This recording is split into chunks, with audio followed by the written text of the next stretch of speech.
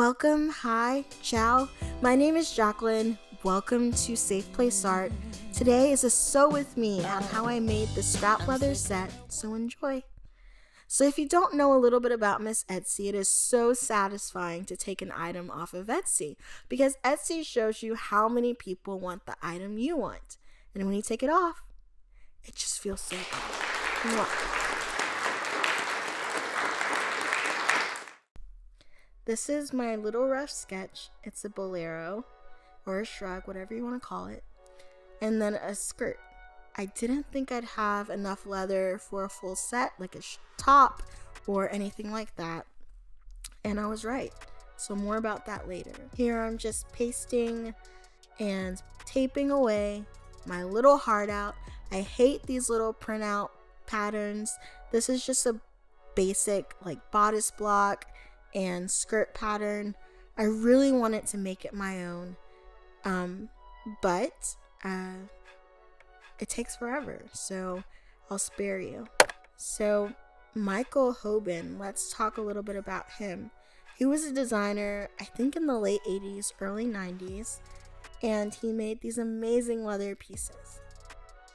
But the vintage ones that are left are all in extra smalls. I'm not an extra small.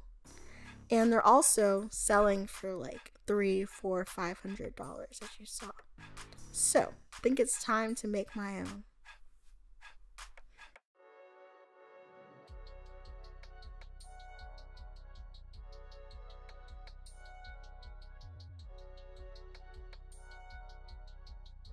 Hi Lizzo, congrats on your Emmy.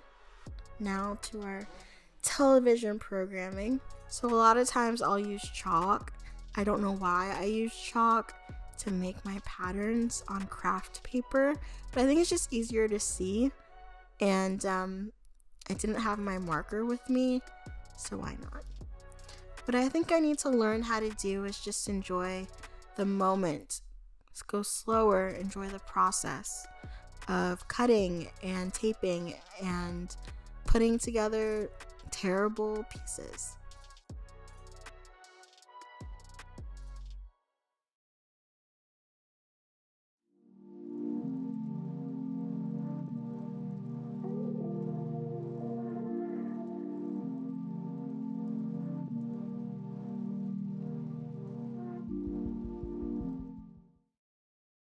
Sewing is great, but sometimes you need to take a break.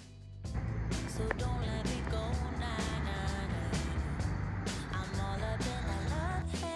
I have an autoimmune condition. I have a brain disease, and it's hard to be okay with time. I hate time wasted. I know some people who are, well, hate time wasted too. Time is so precious.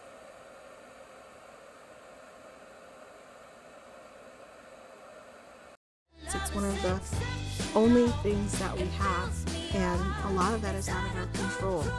So keeping that and doing the most with it is something I cherish.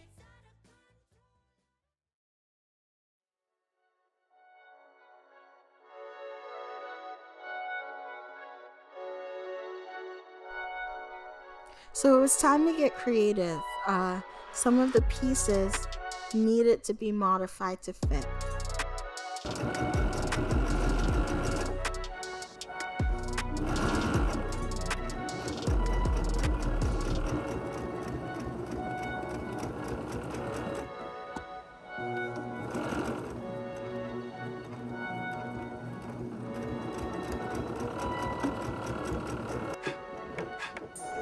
So I top stitched just about every seam, and I think it was necessary, especially since it was leather. If you want to know how I sewed on the leather on the sewing machine, I pulled from the back.